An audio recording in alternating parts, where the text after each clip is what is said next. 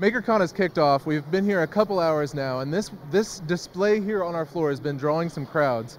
And we're going to find out what it's all about and what's going on here. We've got these two gentlemen here. Tell me who you are and who you're with. I am Parminder. I am the founder and CEO of this company, Robodub. And this is John. He's from Intel. John Marshall. I'm actually a maker. I'm an engineer, and I work in our events, and that's why we're helping them with the setups here today. So tell me what we're looking at behind you here. I see some rubble and some cars. Tell us what these are and what they do. So what we at Robodub are creating new category of live action gaming using robots and drones. So what you see here is there are two robots and two players can control them. So the idea is two players with PS4 controller, they will control this two robots in this course, and there's a IR emitter, there's a gun on it, which is called, it's not a gun, it's just IR emitter. Idea is to engage the opponent and actually shoot at him, quote unquote, shoot at him. And the score for each player would be actually displayed on TV, which we will turn it on in just a second. So you've got a zapper on each one that can disable the other one. What happens if they get hit?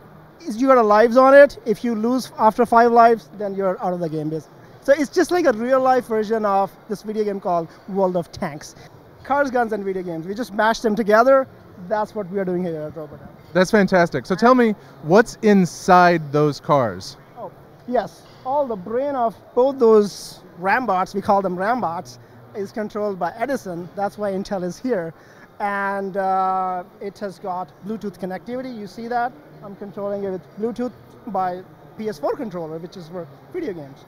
And it's got a Wi-Fi connectivity. So how did you build the outside of the car? Some of this looks like maybe it's 3D printed. What's going on with the structure of the car here? All 3D printed. It's all 3D printed. It looks like a fully finished product with the 3D printing process. It took 42 hours. It's like a one full unit.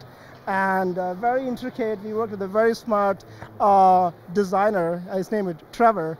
Very nice, very nice. And I see Intel on the sides of these. What do you guys think about this project, or how you're seeing the was it the Galileo being used? Edison. The Edison. And how do you feel about that being used in these? Do you like what you're seeing? I think it's fantastic. I mean, this is a perfect example of usage of Edison. In the case of Bluetooth, we also have the Wi-Fi, and they're actually, and the robot, and they're taking advantage of it. They're using the multi-processor capabilities of the dual cores. They're taking advantage of all the I/O. The response is just phenomenal. Where can somebody learn more about this project? Somebody who couldn't make it to this event, where can they learn more about this? You can follow us at Robodub Inc. and you can go to our website, robodub.com.